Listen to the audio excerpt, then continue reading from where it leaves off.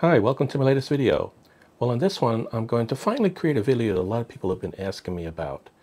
I've made a lot of shorts, and I think I made an older video showing where all the connectors on a motherboard should go. Well, this will be an update to that and all consolidated into one, including some of the connections that I've never shown before. So let's go ahead and take a look at this. I'll show you each one of the ones separately, and at the end, you'll see the whole set of them installed. And I'm going to actually get this thing fired up and be able to display it for you in this particular video towards the end, if you stick around, that is. So let's get started. Okay, here's the ASUS Prime X570 Pro motherboard. I'm going to be demonstrating the power connectors and other connectors on. Okay, let's start with the main power connector for the motherboard itself. It is right here. Here's the cable that will be going into it. What you have to notice here is this little plastic tab, usually on the outside right here, facing away from the motherboard. There is a matching latch on the cable, so you have to pair those up.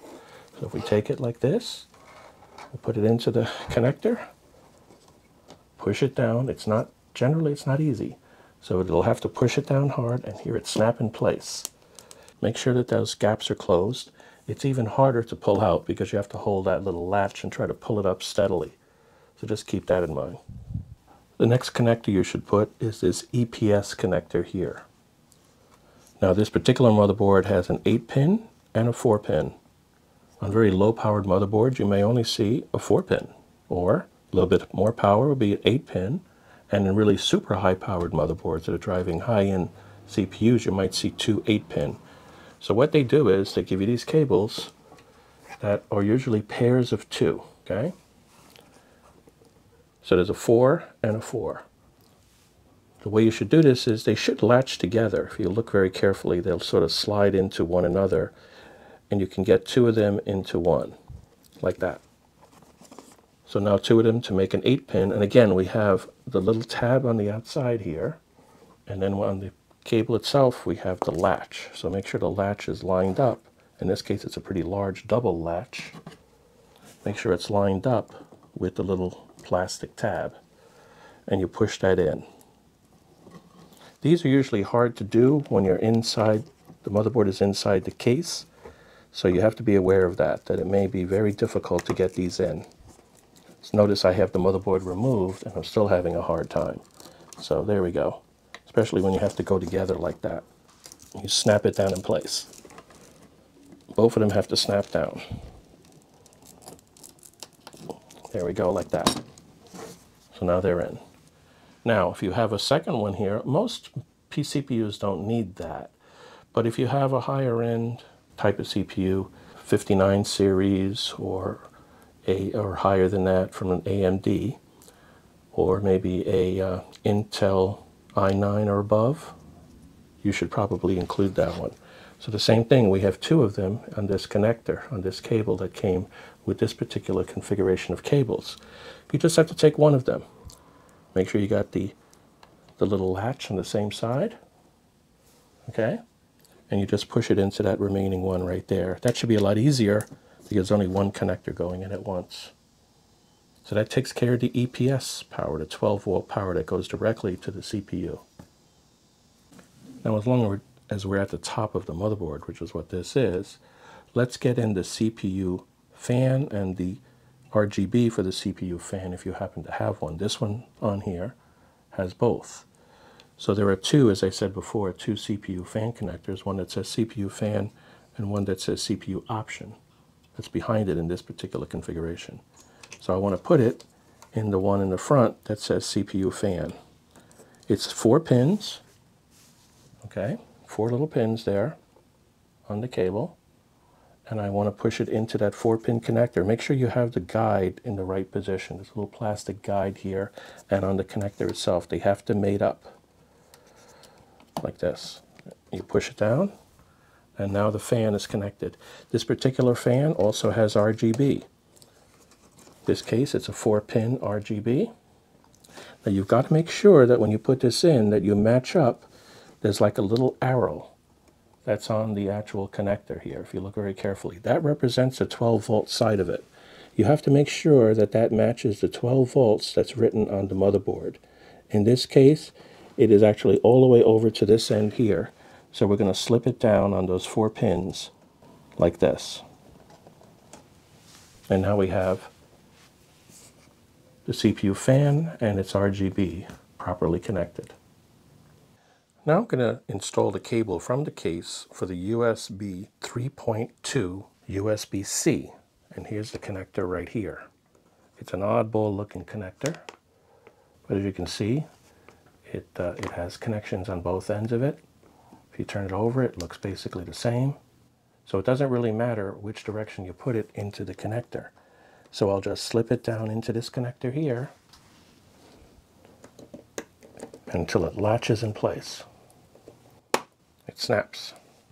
So now we have the USB-C connector in place that's connected up to the case and provides USB-C, USB 3.2, high speed. Okay, now let's cover one of the more difficult things related to wiring the motherboard up to the case. There are 4 pairs of wires, little wires with little connectors on the end.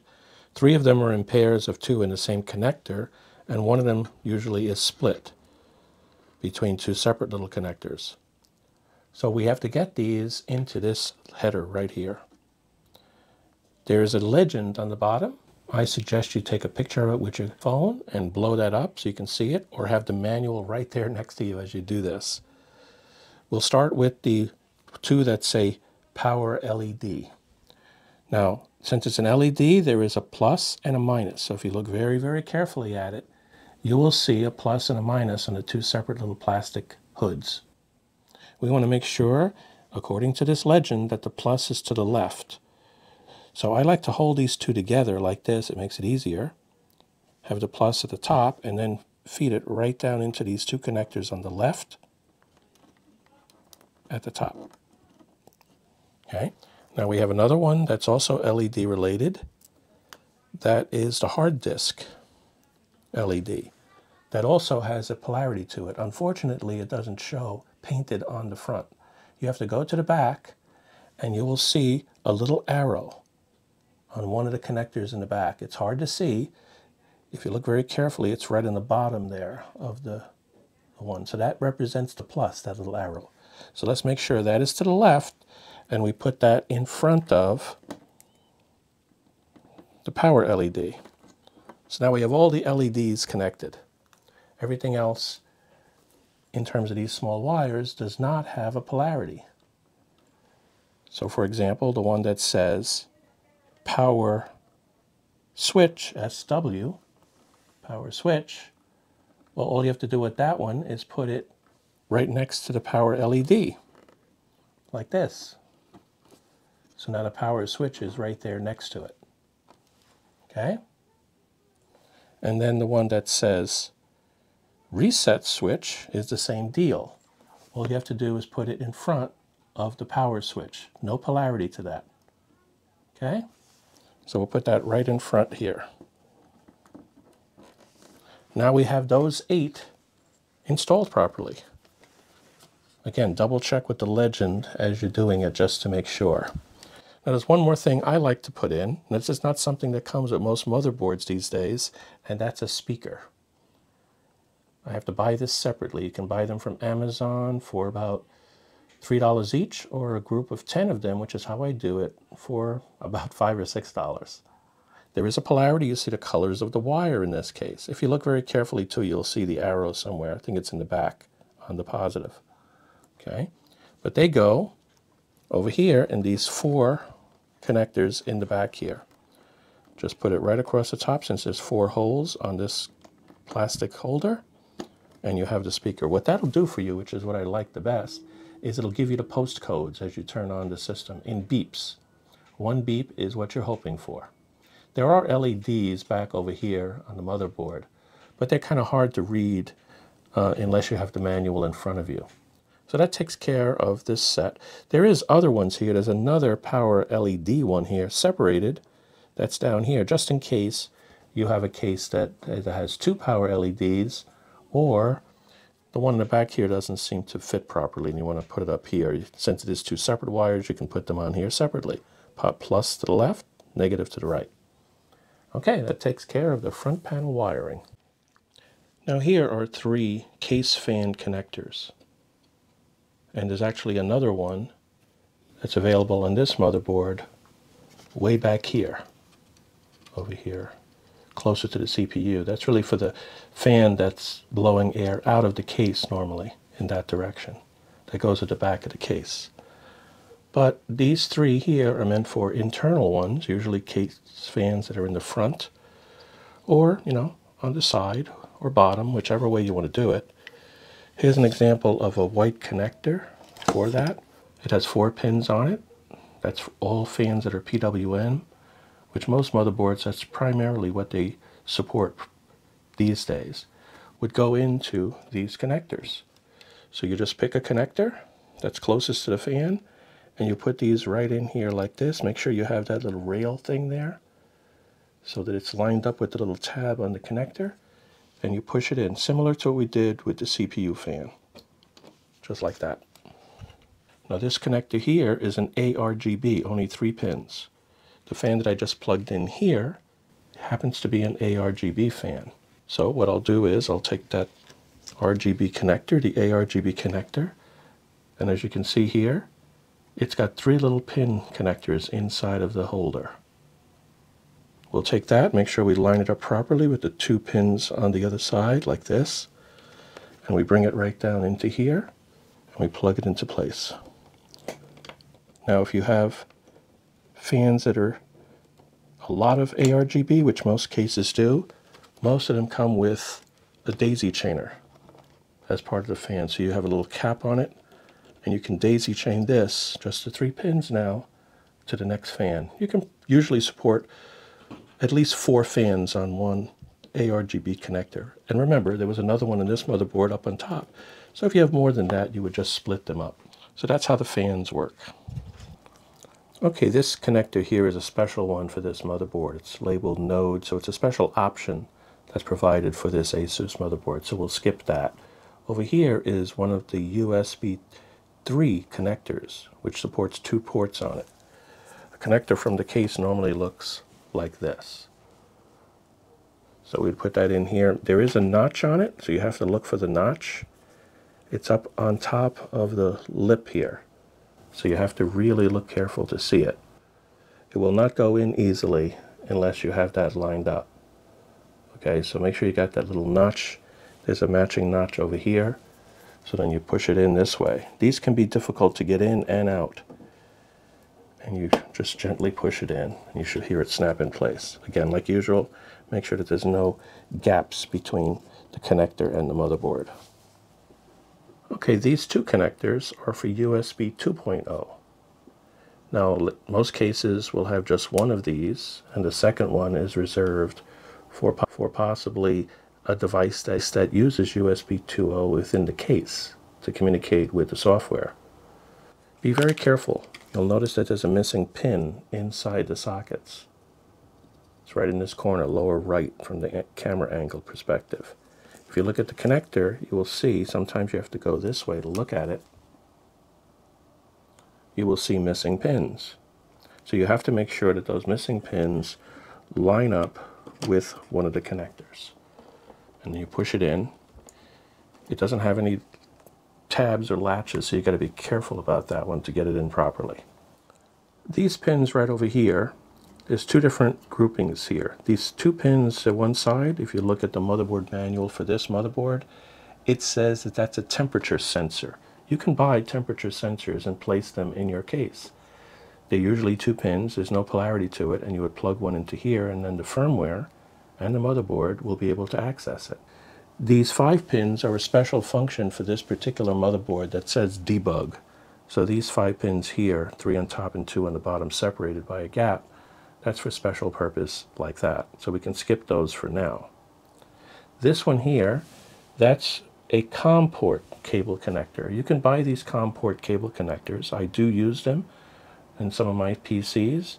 They are a total of 9 pins, but it goes into a 10-pin connector. If you put those in, make sure you get the missing pin in the right order, just like there, the back row all the way to the right. And then finally, This is the audio, the stereo audio. So that connector would look like this. And if you looked at it very carefully, it has a pin blocked out in here. So one of the pins right over here, not in the end, but sort of in the bottom row there, is blocked out.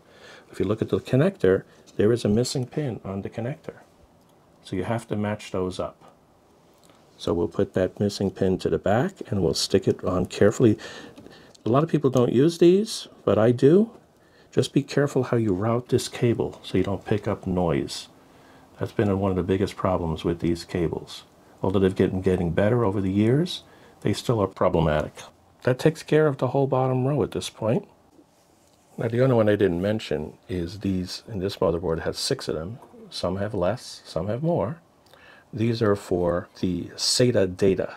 So if you have external drives, whether they're hard drives or they're SSDs that are, let's say, 2 1/4 inch, you would need to connect a cable like this in order to get that drive to work properly, to exchange data. These sort of just plug in like this, and they snap into place. Make sure that you get the little angle properly.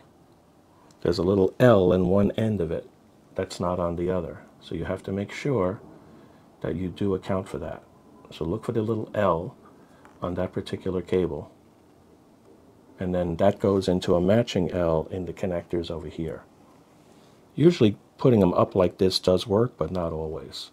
I like the ones that have a locking latch to it. That way I know they're securely in place. To take it out, you would have to push the latch down. So that takes care of all of the cables for the motherboard. I have to put a video card on. So I got this 3060 Ti Rogue Strict. It's going to go in this first slot. I push this little button down here just to open it up. Make sure that I'm off the edge of the board, and I will stick it in to that slot. Okay, now we've got to put some power, PCIe power to this. So I'm taking some PCI cables. These things sort of stick together a little bit. Try to get them together. Put the inside one first. Make sure the latch is on the correct side over here. Push it down. I do the inside one first because there's no room over here, and there's more room over there. Take another one. I do not like to use the pigtail that these things provide because that's too much current through the main cable. So I'm going to use one connector for each. Let me get it in there. There we go. So the latch is in place. There we go. We got the power. Okay, we have it plugged in now, the power supply. Let me turn it on though. Oh, I see some motherboard lighting. That's a good sign. Okay, different places. Let me access the switch that I have here. Front panel. Hit the power on. Oh, there it goes. We see RGB. We see these fans turning. It says there's no keyboard detected. Okay. No, it went into the BIOS. I'm sure it would work. I didn't have a keyboard on there, but as you can see, it came up okay. You see 2 fans running, the CPU fan, the chassis fan 2, which is this guy here, over here in the lower left. And we have video up. It's working fine, or else we wouldn't have had it. I have the HDMI connector back over here on the video card. And we look pretty good. It's a little bit warm right now because this room is warm, but other than that, it works. So let me turn it off by hitting the power off switch. And we're off. Now I can turn the power supply off, and we're done with the video. Thanks for watching.